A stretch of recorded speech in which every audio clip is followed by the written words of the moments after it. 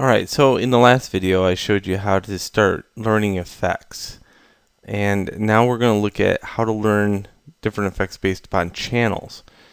For this, there is a channel under effects and presets. Okay, so a channel can either be used to change the color of something or mask it out, change the opacity of something. It's very universal, but let's see how we can use it. So the way I use masks is not through the channels within Photoshop, because I couldn't select these different channels. I can select layers very easy and then use those as channels.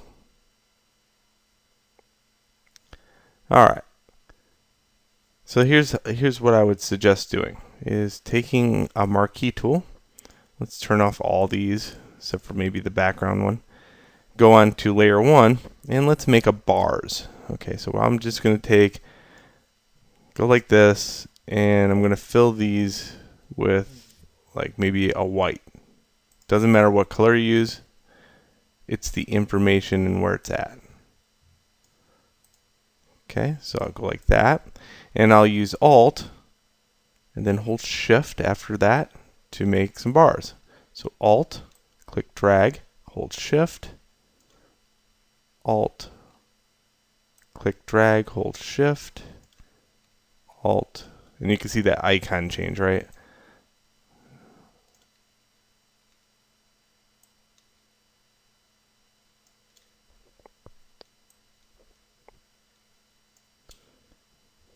And if I want to move those up, I can. So the whole group, just kind of center that, and there we go. Now let's call that bars.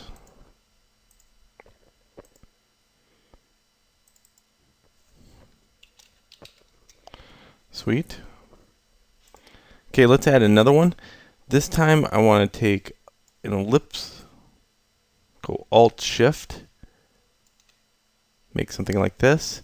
Go to the gradient tool and choose the gradient that goes from white to transparency. Now it can be any of these. I'm just using that one as an example. Okay, I'll make a new layer and I'll go like this.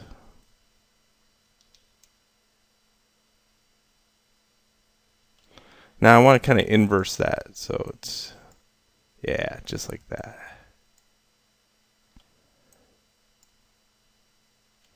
I want to make it so it falls off. So that's good right there. A little poof. Okay. Now let's go in here and make another layer. Hide that one. And I'll show you another thing you could do. How about add a layer in here that's like a gradient, but the gradient is a solid. Doesn't matter what it is. And then I go filter, noise, add noise. Just use it with monochromatic Gaussian. And filter, render clouds. Now it's going to render clouds based upon these two colors right here. So if you hit D on the keyboard, it'll give you white and black. So filter, render clouds. And then we can hold Alt and Shift. And I want to kind of start, let's make it a little bit more random this time. Let's just give it a shape.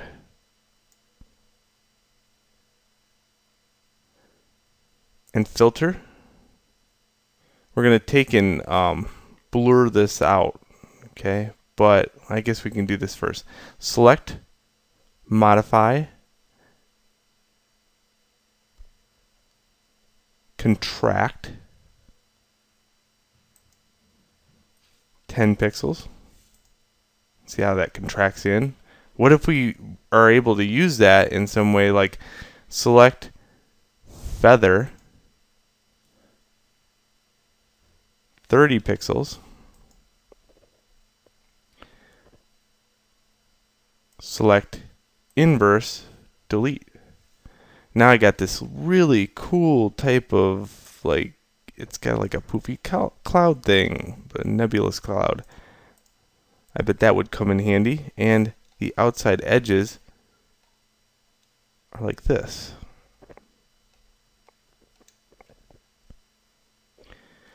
Now if I wanted to get rid of some of that white, I could do that too. How about select color range, white.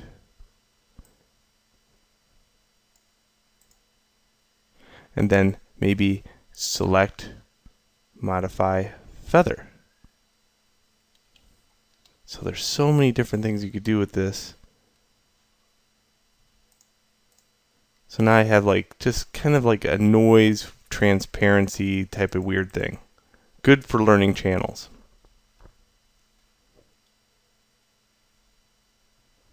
Alright, so there's some channels that I could use. Now I'll label this one cloud.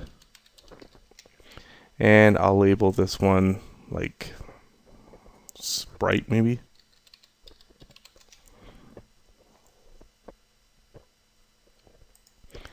Save your document, and let's go back into After Effects. Go to Project, right click on this and say Reload Footage. Now the thing with this is we're not going to be able to get the new layers in here. So what you have to do is kind of bring in the new composition in. So if you have something that's already nice here, you might want to save that out. But for right now, I'm just wiping this out and then add it in. Oops.